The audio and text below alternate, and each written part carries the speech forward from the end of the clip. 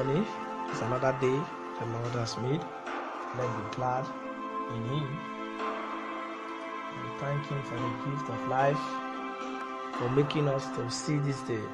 This morning, quickly, let's pray. Father, we thank you. We worship you, Lord. We give you praise. We give you honor. Thank you, Father, for bringing us thus far. Even as we hear your word, we pray, O Lord, that you will bless this word in our hearts abundantly in the name of Jesus. Our topic this morning is Destined Lovers. Destined Lovers. The word this morning may sound like destined war lovers, but in this context, we are talking about the love of the Spirit, the love of Christ, and the love in us for Him.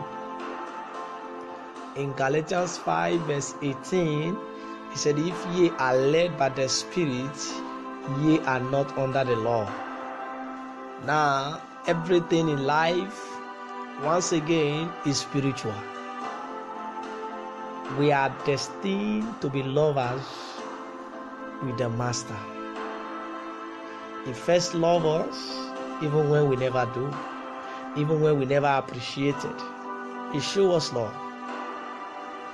Our bridegroom was never after slavishly obedient bride to begin with. Sure, He loves it when His people conform to His standard, but no groom with even an ounce of passion wants a cold, calculated servant for a bride. No, God's purpose from the very beginning was for a people for Himself, who live, breathed, and loved Him. He wanted hearts that beat His rhythms, companion with whom to share His secrets and His deep longing. Rules never accomplished that, only freely giving. Love and intimacy do.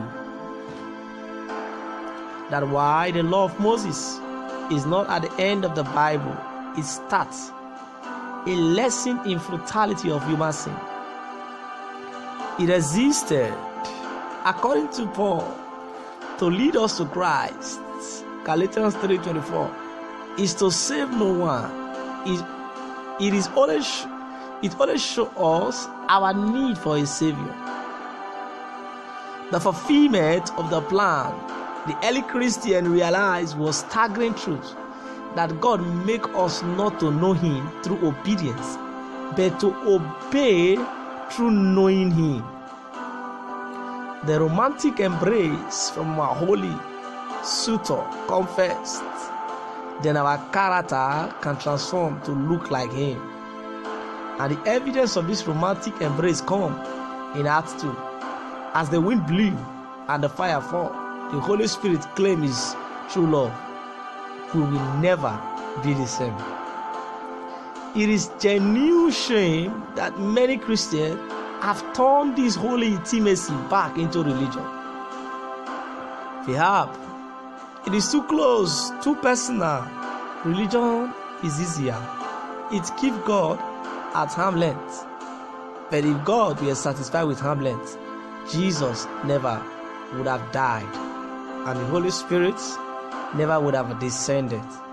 He made us to crave intimate union, and then He offered Himself for the craving. Religion isn't enough as an exhilarating, thriving marriage is. If that's not your experience with God, something needs to change. Draw close to Him in complete trust and desperate love, and He will draw close to you in the holy passion. This union is for females planned from eternity past. Embrace it by letting His Spirit embrace you. That is His word.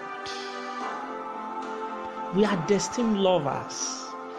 Christ has given us reasons to live. He loves us.